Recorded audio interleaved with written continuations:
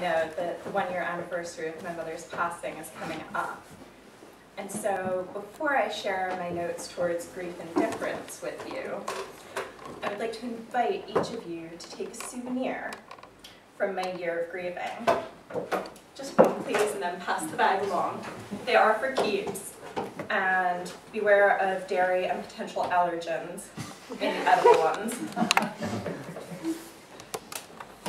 Notes towards diffraction and grief.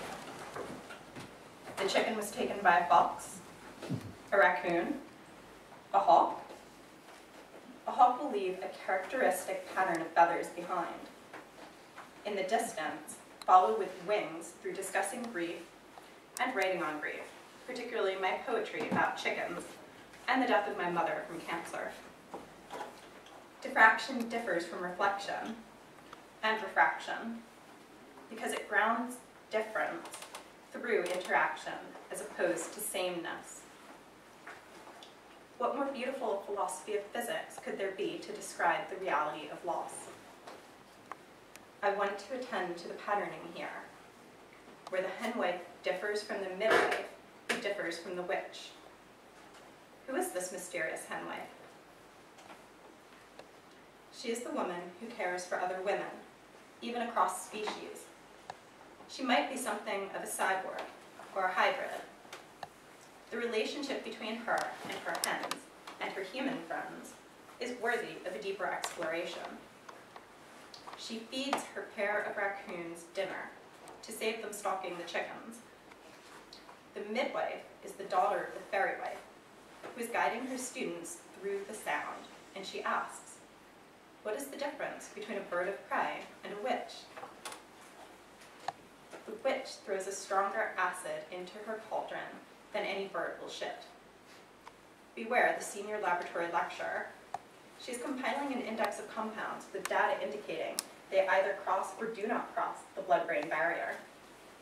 Please see the platinum inside her head. The pattern of diffraction is the result of boundaries. See the jetty in the harbor. Donna Haraway emphasizes instability.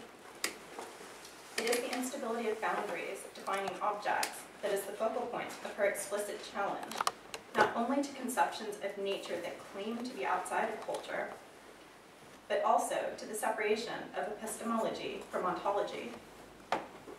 Because boundaries are unstable, life itself is unstable.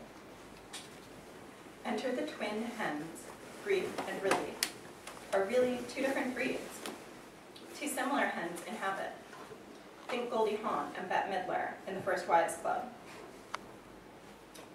The golden hen hangs around Rhode Island Red all day long.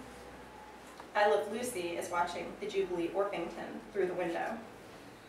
And Luna balances on the tire swing waiting for the moon. The hen knit was once upon a time when the henwife explained how the egg becomes the chicken. Is the chicken or the shark already folded inside the egg you hold? Thank you.